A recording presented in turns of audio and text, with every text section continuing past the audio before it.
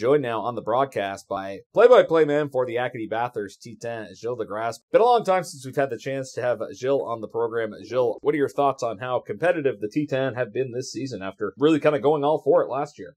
We had a good team in Bathurst for the last 3 years, and of course this year it was expected it would be the start of a rebuilding process. But so far, the team is kind of playing good. Mind you, it's hard to compete with the stronger team of the league. And here we're talking about Moosehead, even the Wildcats. They have a good team this year. On the Quebec side, of course, the Quebec Ramparts, Sherbrooke, Gatineau, those are a tough team for the Titan. But the fact that in the Maritime Division, you have Halifax almost on their own in first place, and then we have Moncton. The other four teams, they're in the rebuilding mode, and so far the Titan is playing pretty good, being in third place of the Maritime Division. But when you compare with all the other teams of the league, even if the Titan are in third position in the Maritime, they're 13th in the overall standing.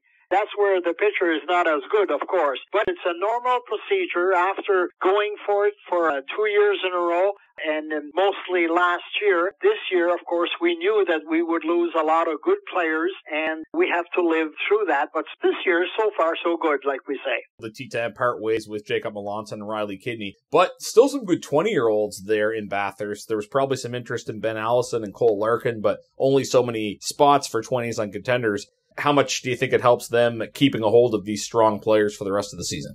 It does help them because at least there's a few players that can look to for the younger guys being in the lineup right now. They also added Robert Orr in the last transaction period, and he's going to have that role to play also to surround all the young players of this team. With the presence of these guys, the Titan can at least compete with the three other teams in the Maritime Division. That's besides Halifax and Moncton. So we know the Titan can compete with the Islanders. They beat the Islanders last Saturday night. They can compete with the Eagles and also with St. John. It should be interesting, even though we know and we realize we're not part of the main group in the overall standing. But in the Maritime Division, at least the Titan can say that they are in the race for the third place. First year for Gordie Dwyer as head coach. He knows this division very well, having been in Charlottetown and St. John last year. How do you think he's done in his first year behind the bench? Considering that he lost so many good players, and even recently he had to trade Riley Kidney and Jacob Melanson, like you mentioned, I think Dwyer is doing a good job, and the fact that he knows the Maritime Division and that the Titan is playing most of their games against Maritime Division team, that helps the Titan organization right now. He knows exactly what the opposite team can offer. Maybe that's a factor that the guy that was there before Dwyer, Jason Clark, he came from Ontario, and not knowing too much the Quebec League, I think that Dwyer has an advantage there over Clark in that respect. I think that the coach the work that he has done is at a certain point responsible to make that the Titan is in third place right now. The Titan have a familiar name on the back end there in Bathurst with Emile Perron. Of course, we know him from his time in Cape Breton. Maybe struggled a little bit because of his draft status. It's a lot to live up to. How do you think he's done in his second year in the queue? He's not a flashy player, but he's very effective at the blue line.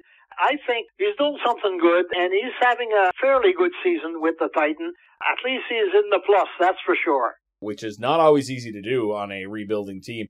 One other interesting thing about the Titan, not only is it a small market, but it's very much a bilingual city, and you're part of the bilingual presentation because you are doing the radio broadcast in French, and Peter's handling the webcast in English. How tricky do you think that is for the team to try to make sure that both markets are covered in terms of both English and French presentation?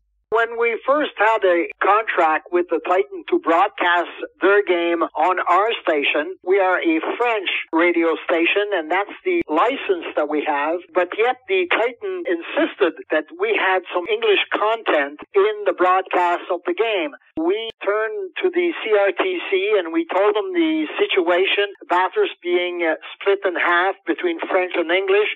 The population of the city of Bathurst is right in half. Then when you consider all the surrounding area, then it becomes 80% French and 20% English.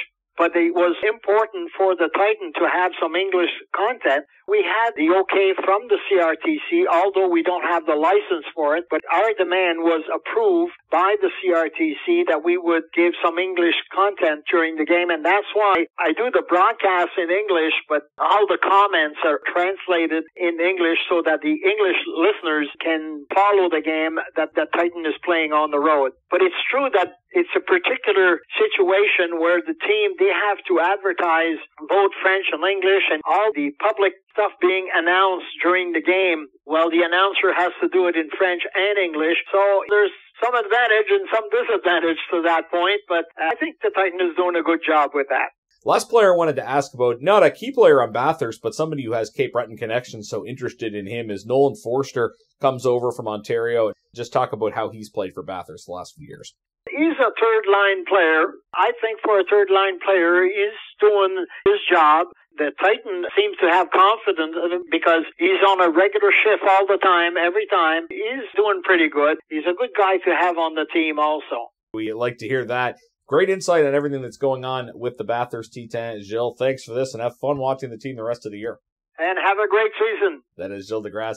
He's play-by-play announcer for the Bathurst Titan en français. You're listening to the intermission of Cape Breton Credit Union Eagles Hockey, 1270 CJCB.